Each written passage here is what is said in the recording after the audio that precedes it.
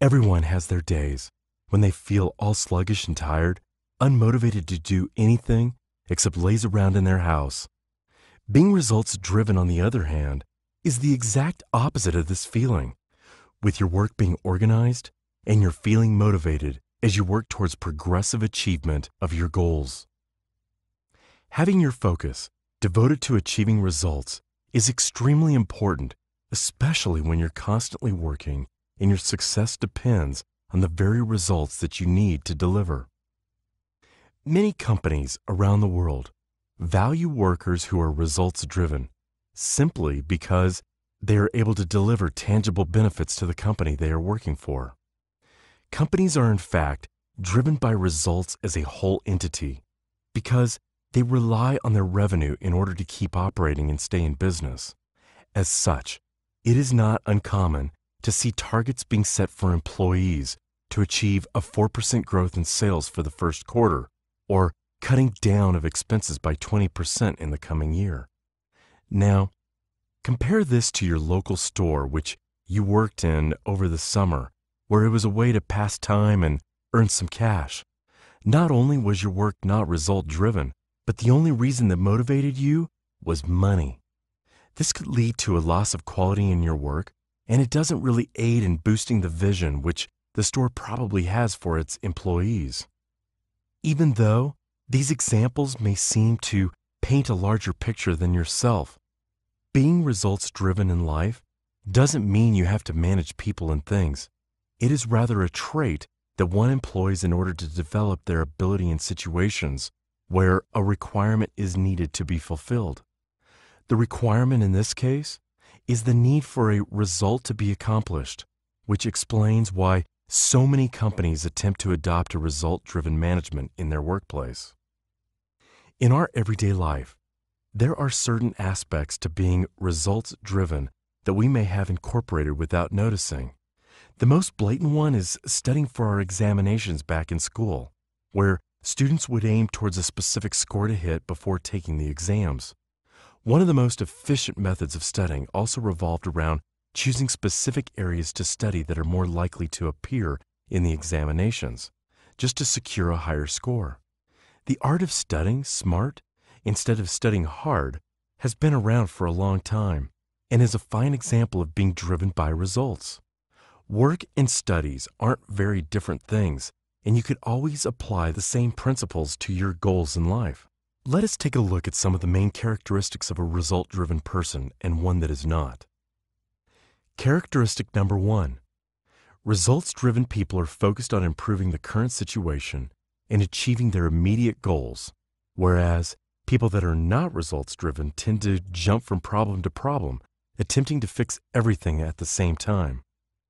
This can be seen in many early startup companies as the stakeholders' lack of experience in planning gets in their way at the early stages of their business.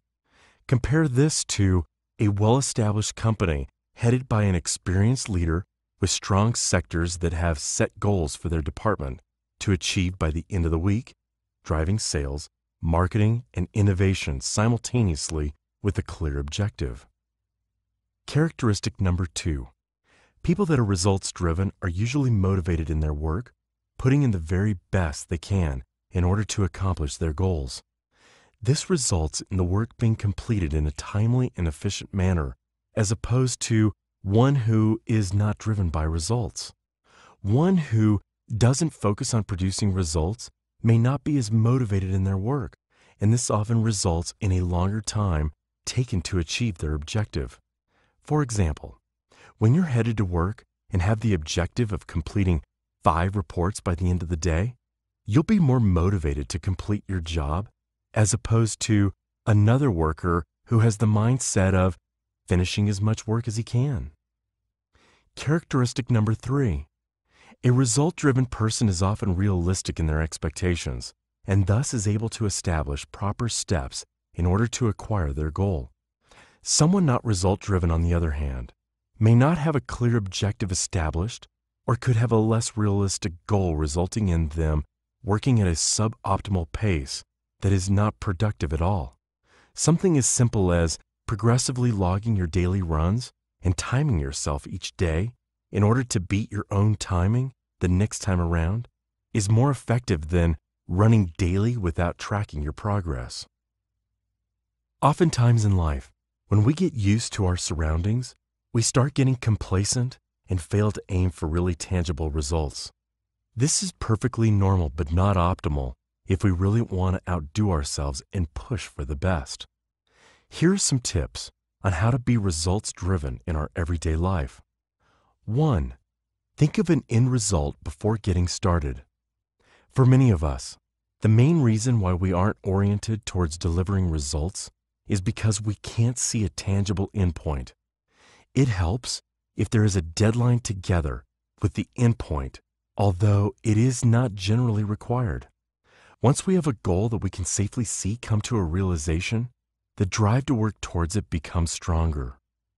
It is only from here that we can plan a more concrete outline on how we're going to tackle the problems ahead of us in order to achieve our end results. Stick to your schedule and cultivate a habit of working towards producing results. For instance, when working on the project of making videos, the very first goal that I aimed for was writing my scripts and gathering a production team. With this in mind, I could work towards getting these results out in the fastest possible way, instead of jumping from problem to problem as I encountered them. 2. Make sure your results are measurable and review them periodically. Make it a habit to review your plans periodically every 2 weeks or so.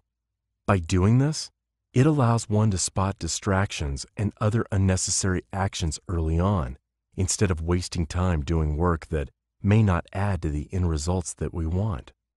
Your results should also be as specific as possible at any point in time.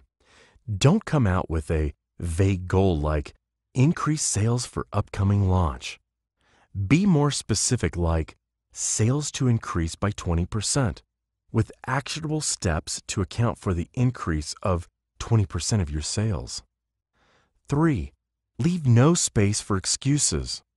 Finally, don't give yourself an excuse when carrying out your plan to acquire your results. Now, this may seem like an oversimplification, but the fact remains that humans tend to follow the path of least resistance. If you can complete your work in 1 hour, do it instead of procrastinating. If reaching an increase in 20% of your sales means you have to go out of your comfort zone and talk to people in order to build your connections, do it. Don't give excuses that will limit your ability to perform. Simply do what you have to do to get the results delivered. Conclusion. As the saying goes, when you know what you want and you want it badly enough, you'll find a way to get it. Being driven by results serves as both a motivation and a mindset that will carry you to greater places in this world. Find a result that you wish to achieve and strive for it with all you've got. And I promise you that you'll achieve the results that you deserve.